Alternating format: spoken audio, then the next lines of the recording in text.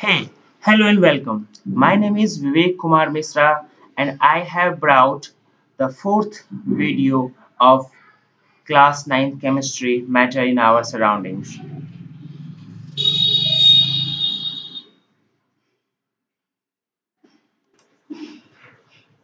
So let's start with volume. What is volume? The space occupied by a substance is known as volume. The SI unit of volume is cubic meter and the common unit is liter. Density. The mass per unit volume of a substance is called density. Density is equal to mass by volume. Units of density are kg per cubic meter or gram per cubic centimeter. Temperature.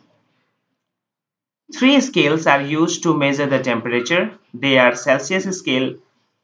Freezing point of water is taken as 0 degrees Celsius and its boiling point is taken as 100 degrees Celsius. Fahrenheit scale.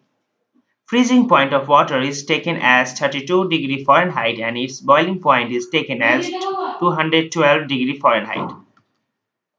Celsius and Fahrenheit scales are related to each other by the relation degree Fahrenheit equal to 9 by 5 into degree Celsius plus 32.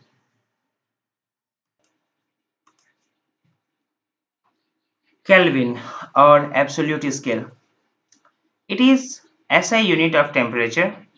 Freezing point of water is taken as 273.15 Kelvin or 273 Kelvin approximately, and its boiling point is taken as 373 Kelvin. Celsius and Kelvin scales are related to each other by the relation K is equal to 273 plus degree Celsius.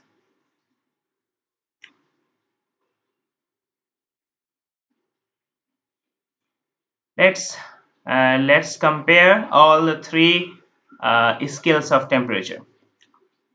You can see the freezing point of water is equal to 0 degrees Celsius in Fahrenheit. In terms of Fahrenheit, we will say that is 32 degree Fahrenheit, and in terms of Kelvin, we will say 273 Kelvin.